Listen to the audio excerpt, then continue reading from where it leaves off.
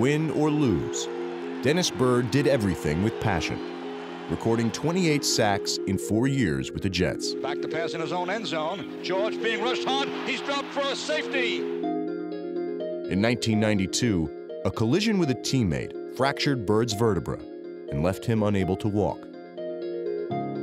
The emotion he put into the game came pouring back to him, and through physical therapy, he was walking again in a matter of months. I'd like to start off by saying that I'm very glad, very proud to be standing before you here today. And quite frankly, I'm glad to be standing anywhere today. And obviously that was written down. 4 years ago, I came to New York a young Christian man. And now I go home a young Christian man in a New York Jet. And I'm very proud to say that I'm a New York Jet, and I will be forever. So it's not goodbye, but I'll be back. Thank you. Byrd's final season was teammate Kerry Blanchard's first, but the kicker's best days came as a Colt. His game-winning kicks helped get Indianapolis to the AFC title game in 1995. It is good. The Colts win.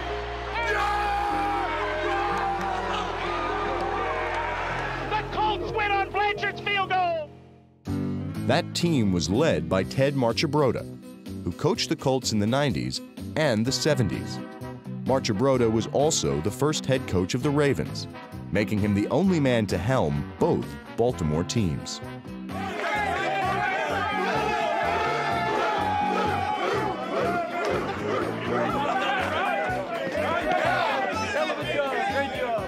Hey, keep knocking them down now. It's like a fight, like a heavyweight fight. Keep knocking them down. Clarence Brooks coached the defensive line in Baltimore for over a decade. His predecessor in that job was Rex Ryan, whose father, Buddy, built the most punishing defense of all time.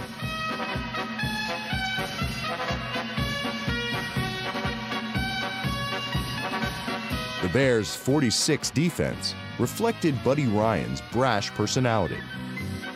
In 18 years, I've defensed every damn good offense in the National Football League, so I think I'm qualified to know more about it than most offensive coordinators.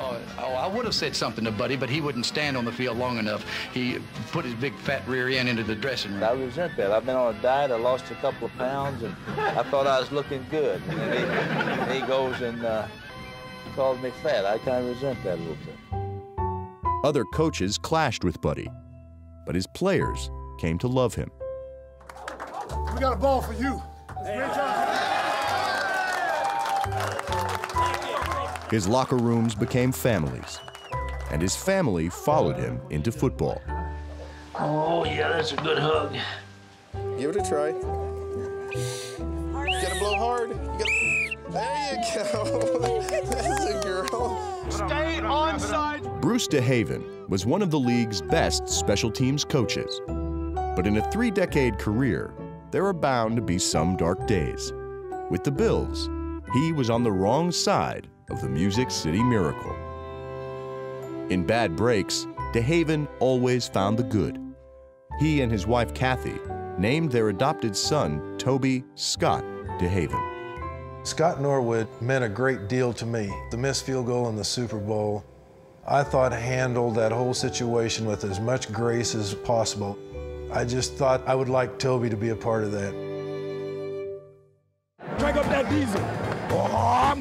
The voice of Redskins superfan Chief Z was unmistakable, while Hokie Guy Jean, the Cajun Cannonball, moved to the broadcast booth and gave his voice to New Orleans' finest hour. The Saints have proven that they are the best team in the National Football League for the year 2009. Will Smith helped bring the Lombardi to Bourbon Street and patrolled the Superdome for a decade.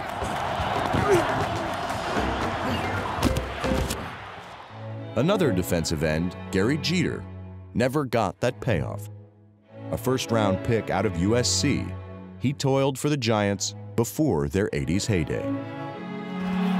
Fellow Trojan Joe McKnight followed him to New York and made the longest play in Jets history. There goes Joe McKnight, being chased. 107 yards. Dennis Green helped make a different kind of history. He was part of the NFL's first wave of black head coaches, and he got there by practicing what he preached. I'll tell you something, man, you never quit. You never quit. You never quit. The head coach has to get everybody to march to the same beat. And now we got to go set this tempo. Green drummed out winners to the tune of 8 playoff appearances in 13 seasons. Brown downfield to Moss. Down there, juggles it. Oh, touchdown! Greatest catch I've ever seen. Greatest catch I've ever seen. And I've seen them all. We'll miss Jets punter Curly Johnson, who passed away one day after his 61st wedding anniversary. And teammate Winston Hill, who stood more like a mountain protecting Joe Namath's blindside. We'll miss Al Wistard, who was no mountain, yet looms large in Eagles history. I was also the smallest tackle in the league. What size? 215. 215 I was about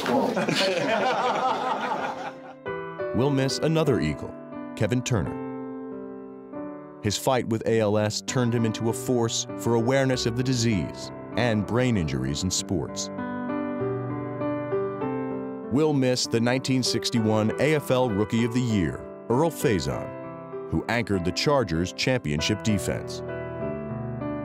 And Bill Stanfill, the 4-time Pro Bowler who helped ensure the Dolphins' no-name defense would instead have 2 titles.